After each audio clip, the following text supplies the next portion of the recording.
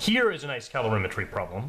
This problem is going to be backwards from what we did in class. In class, what we did was we went forwards, building up the theory step by step, logically adding complications along the way. Here, what we're going to do is we're going to measure a silver bar. So we're going to have a silver bar. Let's draw the silver bar something like that. And that silver bar is going to have a heat rise. It's going to rise 10 degrees centigrade while it absorbs a certain amount of heat. So if you remember from class, we had a bar chart something like this, right? And we said, okay, we end up with an equilibrium temperature, something like that. And here, this is your final temperature, TF. And this is the rate at which the heat is increasing as you increase the temperature.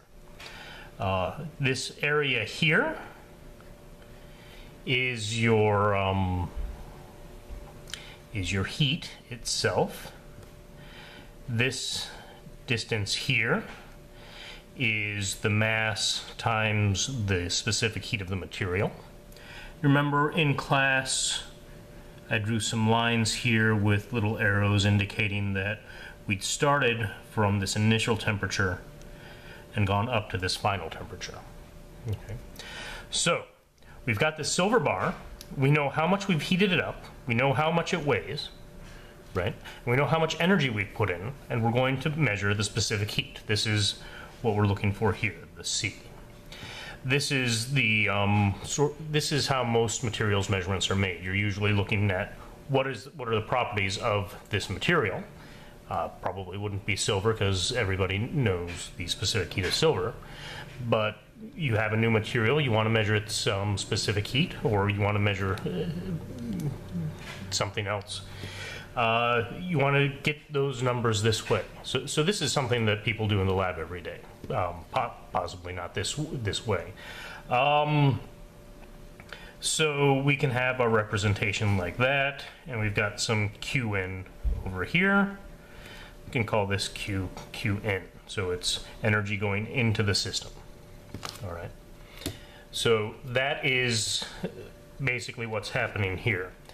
So we want to identify that in a little more detail, right?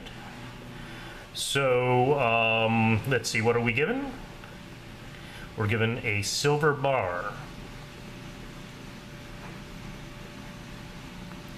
That bar has a mass, we'll call that mass M, of 525 grams.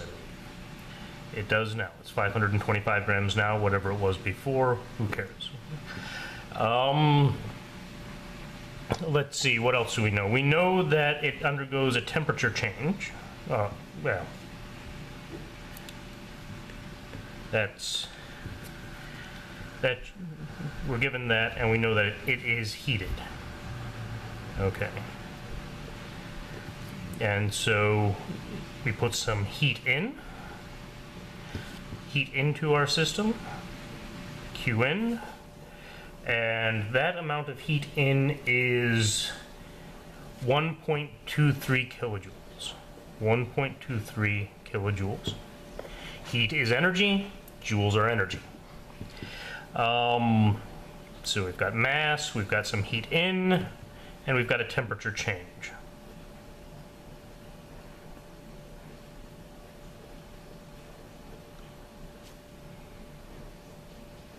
And that temperature change, delta T, is equal to 10 degrees Celsius. Okay, so those are the specifications for the rod and for how much heat is put in, all that other stuff. The only thing we need to know is what do we want to find? As I said before, we want to find the specific heat of silver. We're going to find the specific heat of silver.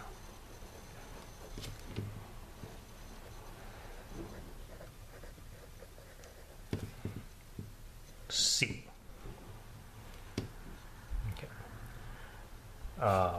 Okay, so we've got our ID, we've got our representation, we know everything about the problem, we know what everything looks like, and so let's go to the concept. What sort of concept are we looking here? This is a calorimetry problem. It's just backwards. And we want to identify the main equation, and that's Q is equal to mc delta T. Obviously, this is far too easy for anything challenging or learning, but it's a good example of how to actually use this equation.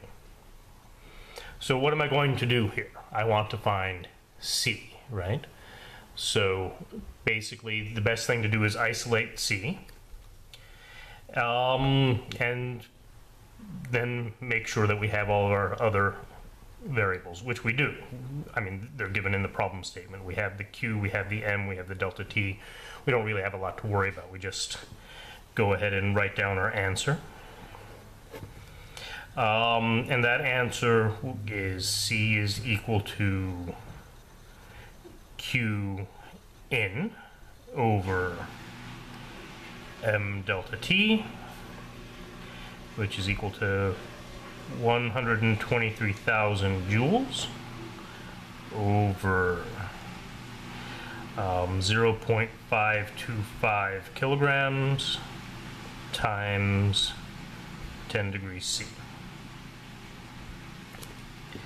So, at this point we're almost done. We just have to type some numbers into the calculator.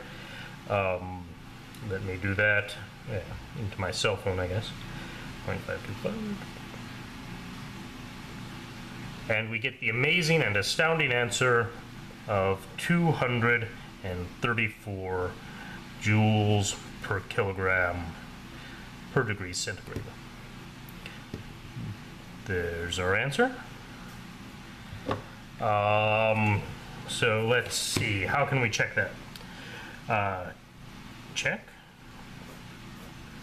One, I happen to know that the specific heat of copper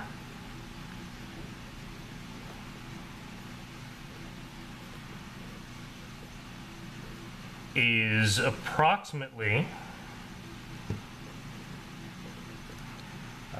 300 joules per kilograms per degree C. So that's near.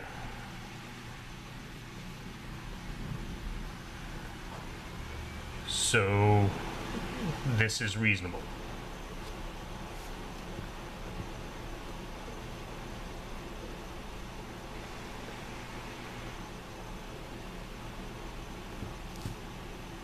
Another check might be just the units. So the units for C are joules per kilogram per degree centigrade. This is exactly what we need this to be. That's what it is. We can go all the way through to the dimensions if you'd like. So units of J, units of M to the minus 1, units of, kilograms, and degree C to the minus 1, which is equal to ML squared T to the minus 2. What else do we have here for fun? M to the minus 1 and theta to the minus 1, which is L squared T to the minus 2 theta, and those are the correct dimensions for the specific heat, as are those. So we've got two checks there. They're both perfectly fine. Thank you very much.